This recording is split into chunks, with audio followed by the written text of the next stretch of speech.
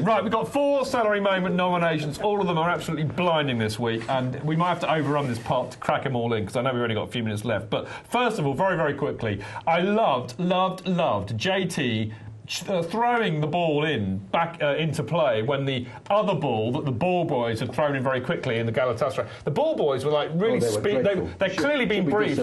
They'd clearly been briefed to do it. We needed to have sent in Eden Hazard in on the ball boys, I think. You know, he kicks who he wants, and he should have been kicking them. But I thought JT, brilliant, really switched on, really smart, utter gamesmanship, doing one, took a booking for the team. That is what I want in my captain. That is what I want in JT. I love him. Anybody out there who doesn't support Chelsea is cutting him off right now. I don't care. Do one. That's what it's about. Second one, this has got to be nominated. Jose balling out the team at balling out Torres and Schürrle. His half-time, whether he gave them the silent treatment, whether he told them that they got themselves in the poo and they had to get out of it, or whether he shouted at them for 10 seconds in something we can't broadcast. Whatever he did, I just thought that was absolutely brilliant. I love him for that. Chelsea away in Istanbul. I mean, as I said, I know a lot of the guys that went out there, and they've all been saying ever since it was one of the best away trips I've ever been on. Look at that photograph. Another one I've nicked from Twitter, so apologies to whoever it belongs to. But that, for me, sums it up. I mean, it looks like hell, doesn't it? It's brilliant.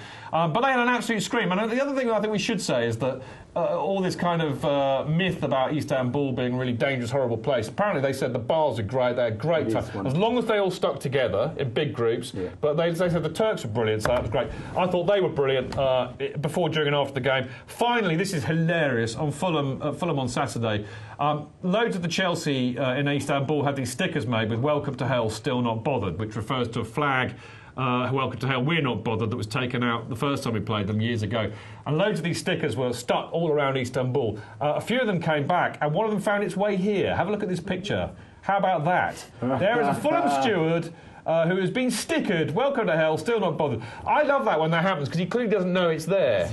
He doesn't know it's there, does he? They're not the brightest. I've had run-ins with the Fulham stewards. Just went up to him and staggered. Hello, no, you're right. You know, it's one of those, isn't it? I mean, you could just see it. I just thought that was hilarious. Yeah, he's done it very well. I loved that, and you know, and I love those stickers as well. I follow a few of the lads on Twitter who did the banner and the stickers, and that's quality stuff. So those are my 4. What are you going to vote for?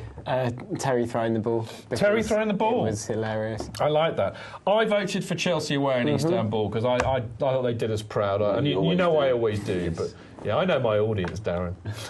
Anyway, go on.